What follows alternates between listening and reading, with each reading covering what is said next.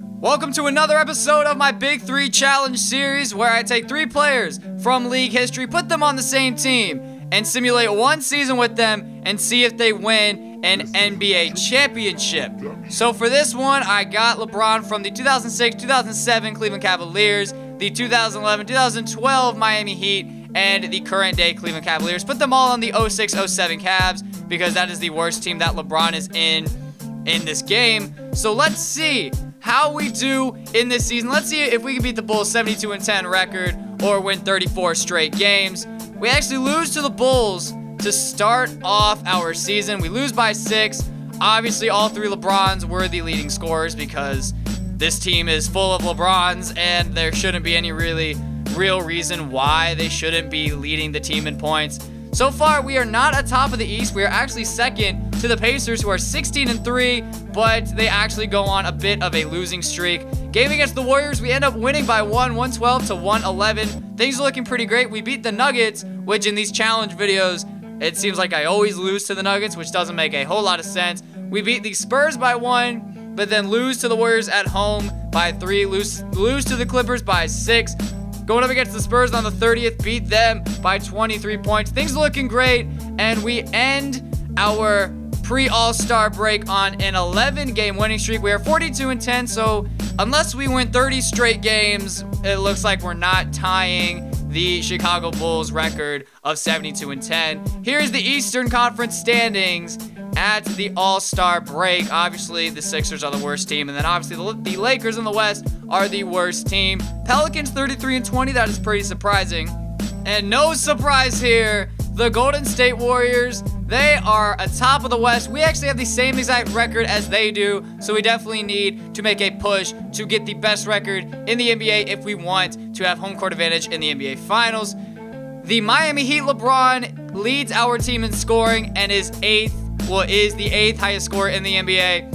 And then the young LeBron, the 06-07 LeBron, is the 9th leading scorer in the NBA, which means current day LeBron is our 3rd highest scorer on the team out of the 2 LeBrons. He's actually down quite a bit.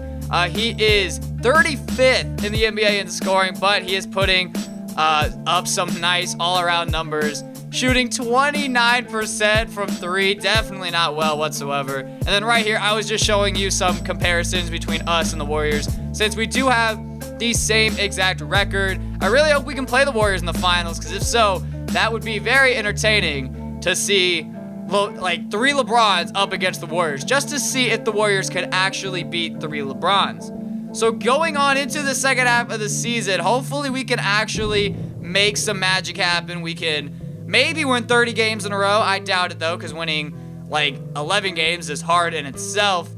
But hopefully we can do it. I think we can do it. I think this team can do it. Let's see if we can. We're facing the Bulls our first game back, and we lose. So we will not tie the record set by the 95-96 Bulls of 72-10.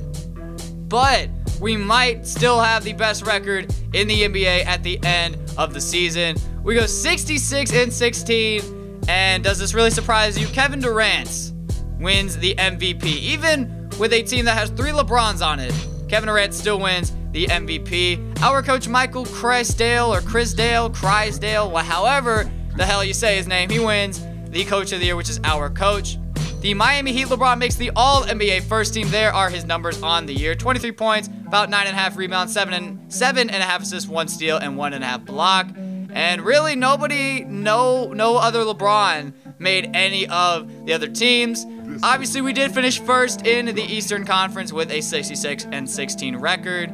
Taking a look at the rest of the standings, really, when you take a look at it, if I can hurry up and get to it, it was really us and then nobody else. The Bulls were 15 games behind us, then the Heat 17, and then the 4-seeded Pacers were 21 games behind us. So we are definitely the clear-cut favorites in the Eastern Conference.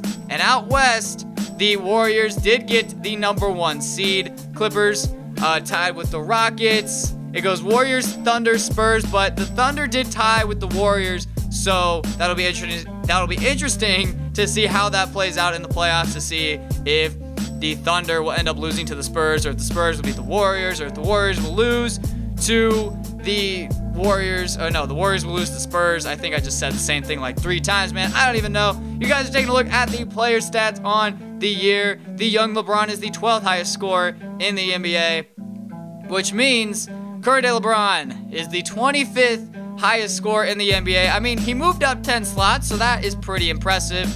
And then our player stats on the year. Having Ilgauskas, I think, like, really helps out this team because he's like 7'3", rebounding machine, and he's averaging 11 points and about 8.5 rebounds. So here we go, taking on the Raptors in round 1. Speaking of the Raptors, actually, I think the Raptors could beat the Cavs in a 7-game series in the playoffs. We can discuss that in the comments if you guys so choose. We end up winning in 5 games, but look at this game 3, man. We won by 48 points. Like, total domination right there. Ilgauskas at 23. So now we are facing the Charlotte Hornets here in the second round. We win game 1, no surprise. Win game 2. They tie, well, they don't tie it up. They win game 3, but once again, another 5-game series. Now we're going up against Dwayne Wade and the Miami Heat. Let's see if we can win 3-1 and 4-1. So it has taken us 5 games to beat every single opponent. Let's see if the trend can continue against the San Antonio Spurs, who beat the Golden State Warriors in 5 games. It is tied 1-1, but we win game 3 and game 4, and it is looking like it'll take us 5 games once again. We are at home for game 5. If we win this, we obviously win the NBA championship. I'm slowing it down, seeing what all is happening. It's tied at 93, so I actually end up jumping into this game. I didn't play it because I think that's unfair if I played it. With about 2 seconds left, they gave it to Tim Duncan in the post. He gets fouled by LeBron. Tim Duncan is now going to the line for 2 shots to potentially send this game to overtime. He makes the first one and would end up making the second one. So now it is on one of these LeBrons to end up hitting a game-winning shot. Let's see which one of them does it. It is the young LeBron full-court shot, and it is no good. So game 5 is going into overtime, tied at 95 at the end of the 4th quarter. Let's see who prevails in overtime. And long story short, in overtime, it was really dominated by LeBron. I know that's like really surprising, but look at this layup right here, blocked by Zydrunas Ilgauskas. Gives it to LeBron, and then LeBron gives it to LeBron, and then LeBron with the and 1. So many LeBrons, man. And that was basically the dagger as we would go ahead and win the NBA championship. Parker. Tremendous effort. I mean, this guy has already cracked double digits on the backboard. And those rebounds lead the team. I mean, he's been the tone setter for him today in terms of work ethic and glass eating. Oh, they've done it. The Cleveland Cavaliers are the new NBA champions. Just tremendous. What a moment it is right now to see the team who played so well together enjoying, Clark, this NBA championship moment. Well, Kevin, it's awesome to be here to witness what happened tonight. And seeing this team come together over the course of the season and on into the playoffs, what a joy. I mean, there is no better champion the league could have asked for.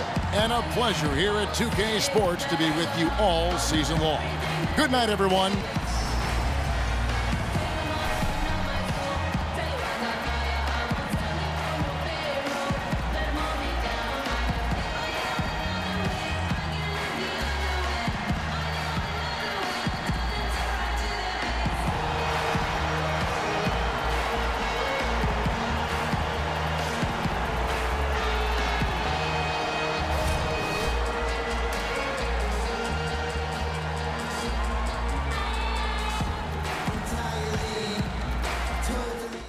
So a team with 3 LeBrons does end up winning the NBA championship. They win in 5 games against the San Antonio Spurs. Now, some will say if they went up against the Warriors, it would have been a much different story. I actually did a test of this in my stream yesterday, and they got swept by the Warriors. So who knows if that actually ends up happening. Right now, I am showing you guys the playoff stats and leaders in points per game.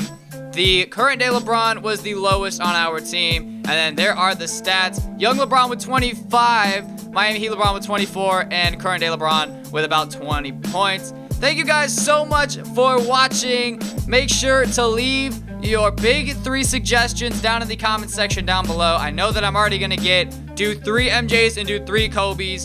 I am already on that, all right? That will be coming out. I will eventually do the past 3 MVPs. I have a lot of ideas for this. This series depends on your guys' involvement, you guys telling me which big threes to do. Like I said, thank you guys so much for watching. Make sure to leave a like on the video and subscribe if you guys did enjoy. And I will see you guys all next time. Peace.